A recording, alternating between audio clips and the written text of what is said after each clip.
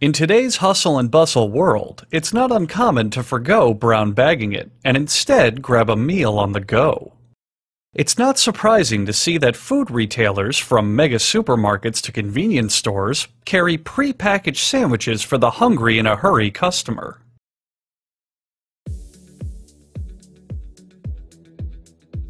Ham and cheese, tomato, miscellaneous salad. Just a few of the many sandwich varieties you can buy ready-made. Retail customers order the specific ingredients they want in their sandwiches, and the factory hires its employees accordingly. The first step is to load fresh bread into an automated machine. The bread is slapped to ensure its quality. Cheaply made bread will crumble, while high-quality bread springs back into shape.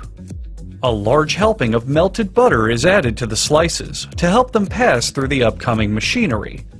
For this sandwich, a jizz of mayonnaise is required, which is squirted onto the bread via an automated dispenser.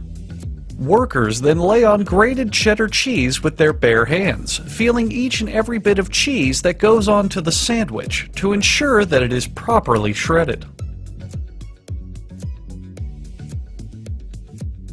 In another area, traditional ham logs are squished into a slicing coffin.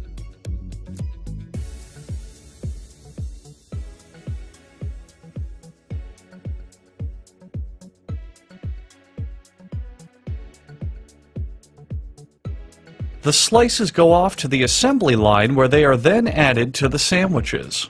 Barehandedly, of course, for an added salty flavor. Next, they close up the sandwiches, occasionally giving a light spank to the naughtier looking ones.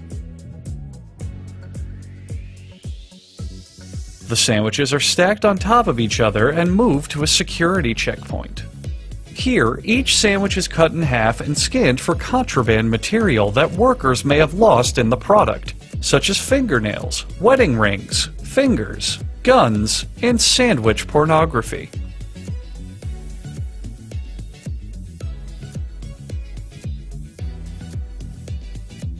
Sandwiches found to be guilty of smuggling are sent to a sandwich internment camp. In the camp, robot arms force the sandwich bread into formation. Any bread slices found to break this formation will be shot with pepper spray to enhance its flavor. The bread is then frisked by another series of arms to make sure that none of them have reverted to their smuggling ways. If a sandwich is again caught smuggling, they are punished by being smothered in one of the most disgusting substances known to man: egg salad.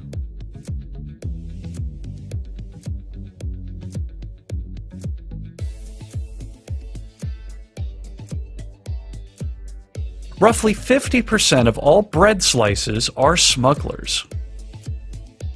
At the next station, robotic arms lined with suction cups place the bread slices together.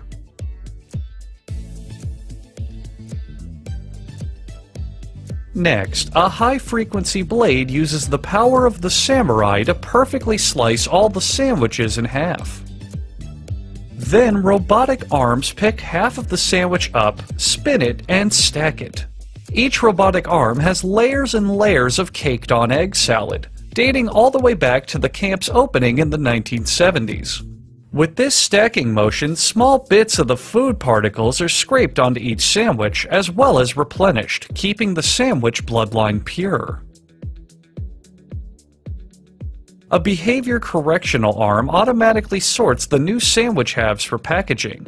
While back at the factory, workers again use their bare, unwashed hands to flip and sort the sandwiches.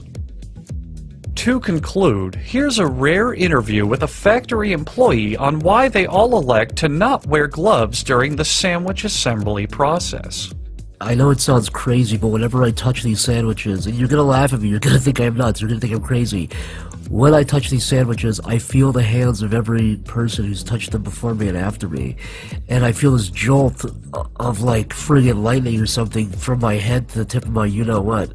Sometimes while I'm grabbing these sandwiches with my bare hands, I just can't help but throw my head back in ecstasy and moan. So whenever I go out and talk to chicks, the chicks say to me, "What do you do?" And I say, "Yes, I do grab sandwiches with my bare hands at a factory."